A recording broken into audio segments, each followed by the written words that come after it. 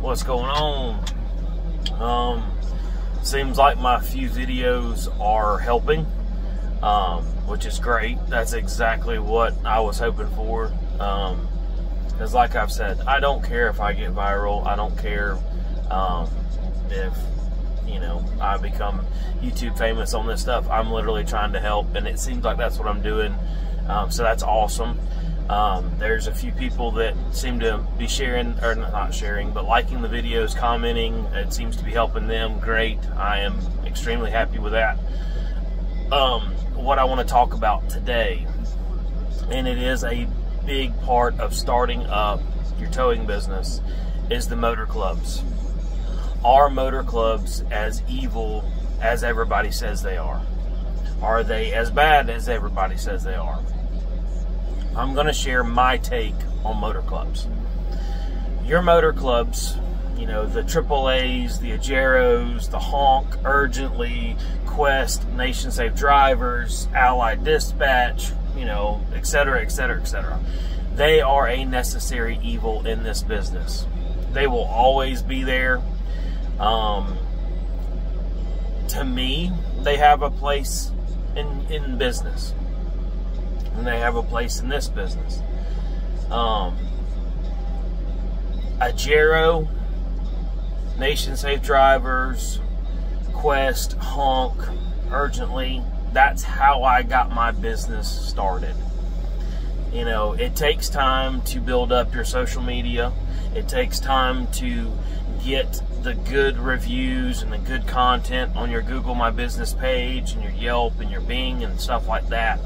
I still encourage to get that going immediately. Get those reviews up. Get that, you know, Google presence and search engine presence. That, to me, is what's going to make you in the long run. Focusing on that. But your motor clubs, that gets you your phone ringing. That gets you out into the area you're in.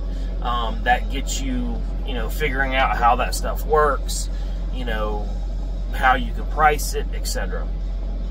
I made the mistake when I started, and when I made the mistake of how I made the mistake is I signed up for Ajero. That's one of the largest there is.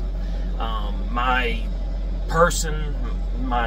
area manager, if you will, gave me a rate sheet, said, hey, you know, these are the rates to get you the most volume. What I'll tell you is you can negotiate those rates. Stand firm when you figure out your pricing. Stand firm in that pricing. Mainly because they're gonna they're wanting you to do the service for as cheap as possible. You know, they're gonna try to get you on that $22, $24 soft service, you know, the roadside service stuff, and they're gonna try to get you something cheap, like $1.10, $1.25 a mile.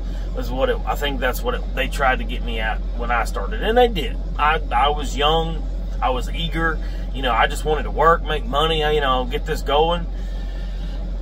But I realized that I could have made a lot more money, and I still did well. I got a lot of calls. When I got started, I actually made my money and realized quickly that I made my money in out-of-service area calls.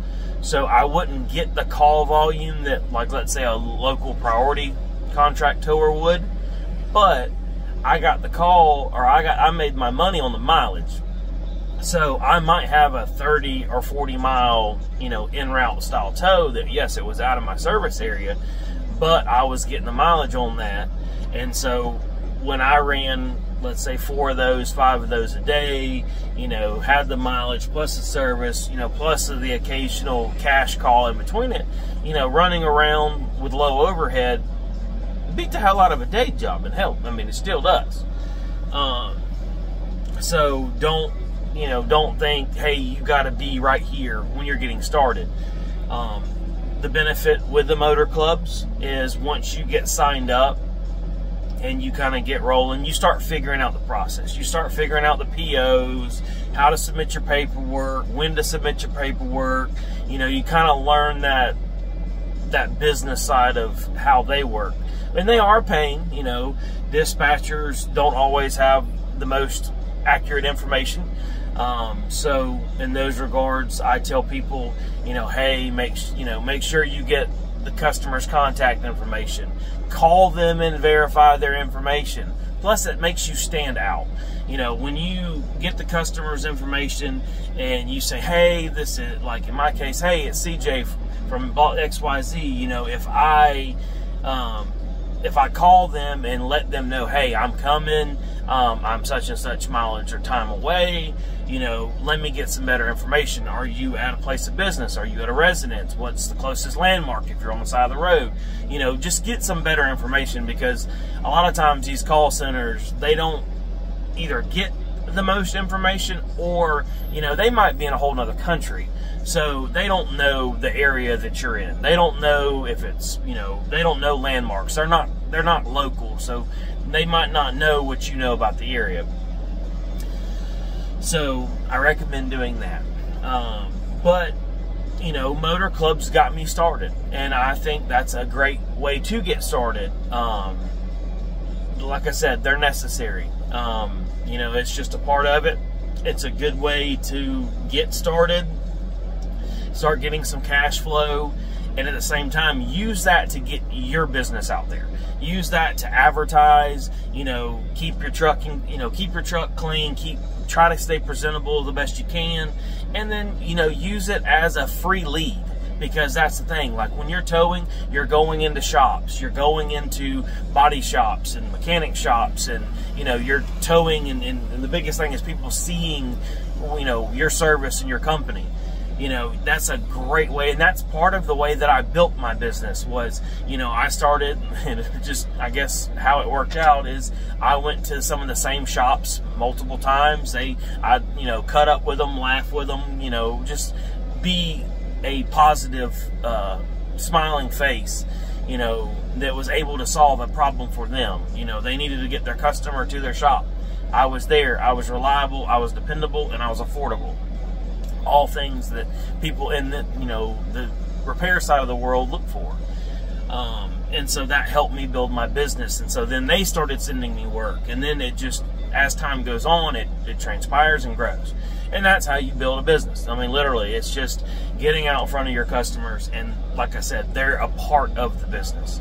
You know, if you go on these Facebook groups and all that kind of stuff, they'll talk about how evil they are, and, you know, they've got chargebacks and blah, blah, blah, you know, that they're the devil of the business. You know, the problem is this. They have work. They want the work to be done as cheaply as possible. That's how they make money. It's the game that we all play. So, would I build a business entirely around them for the long term? No. Would I go out and buy 3, 5, 10 trucks and just run motor club calls? No. But as a one-person individual getting started and trying to hustle and make money, yes, it would be part of my business. And as time goes on, you can kind of reel that back in, and you can, you know, kind of separate yourself. Like now, I'm not even contracted with anybody, but I still get calls, you know, because once you build your Google presence and your search engine stuff, you know, they're still going to call you, because when they don't have a service provider in your area, then they'll call you and you can charge them retail. So it's a win-win. Now I do the same money or same, you know, revenue, but I'm not doing a third of what I was doing. And that's part of the business. I mean, now there's more equipment, there's more overhead. You know, I can't do a $35 service and, you know, get my $1.25 a mile or whatever it is. I mean, you know, retail rates are going up. The cost of everything is going up. You know, that's why I tell everybody, it's like, figure out where you make your money, you know, how you make your money, and figure out, you know, the cost that you need to make to turn a good profit. But, you know, don't rip anybody off. I mean, I'm hearing people in stories of people wanting to charge, you know, hundreds of dollars and stuff, and it's like, you know, that's a little, I mean, I understand make your money when you make your money, but you also want people to call you back. You want people to feel like they didn't get screwed. You know, that's just my take on it. So, everybody's different in that regard. Some people are just going to milk that bone for everything they can. But like I said, motor clubs can help you. There is better motor clubs than others. I mean, like I said, a Giro got me started. They're one of the larger, so they have the call volume. I mean, I've always had, you know, good luck with like Nation Safe Drivers. I've had good luck with Quest. I've done a ton of work for Honk. Honk and Urgently, if you don't know, are app-based. They're kind of like the modern day AAA in a sense, where, you know, it's a pay-for-use service on your phone. And they dispatch it to whoever might be closest in a general area. Now with Honk, I never took the take it now price. You know, that's part of it. I never did that because it was always so cheap. I waited for them to call me. Once they called me and I had an actual live, you know, dispatcher, I could say, hey, you know, I can do it, but I can't do it for that price. And they would say, okay, what's your price? And they always negotiate. You know, if you say, you know, oh, I can do it for $200, they're always immediately going to come back and say, oh, can you do it for $175 or $180? And you just tell them no. Because 9 times out of 10, they're going to, you know, they're going to say, you know, they're going to approve your price. And sometimes if I did not want to do it, I would mark the price up. Like if it was in the middle of the night, or if it was, you know, way off and I had a long day, I'd mark it up. Let's say that same call might be $250, $275, you know, something still within reason, but, you know, kind of extra worth it, little incentive to go do it. A lot of times they'll say, oh, well, I'll call you back, you know, if they can get it approved. And probably 7 out of 10 times they called me back. So, you know, you do want to stand your ground. You know, you are in business to make money, so remember that. You know, don't get greedy, but make sure you're putting some money in your pocket at the end of the day. You know, I do see the Honks and the Urgently's growing and being more dominant in the markets as time goes on. AAA, I would not recommend trying to get on with. They're focused on the bigger companies that they can buy out and turn into AAA trucks. They also don't really pay that great, and they never have. So if I was you, you know, that's your business, you do what you want, I would stay away from AAA. If they call you like a retail type tow, which has happened, I would, you know, sorry, I got somebody trying to block me in. You know, I would highly recommend doing that, of, you know, taking the call when they call. But anyways, this is just a quick rundown of what I think about motor clubs. I do feel like it is sorry, I'm getting kind of blocked in here. I do feel like it is a, you know, part of the business, and it's something that you can take and kind of grow with, if you will, or at least help you get started. But yeah, hopefully everybody has a good day and makes some money, because that's what we're all here to try to do, is get out and hustle our way to freedom. So anyways, have a good one. Go make you some money. And if you got any questions, please feel free to ask. Like always, I try to do my best to get to questions when I have time. And like I said, just here to help you guys, you know, try to get your stuff going and make money. So anyways, have a good one. Thanks.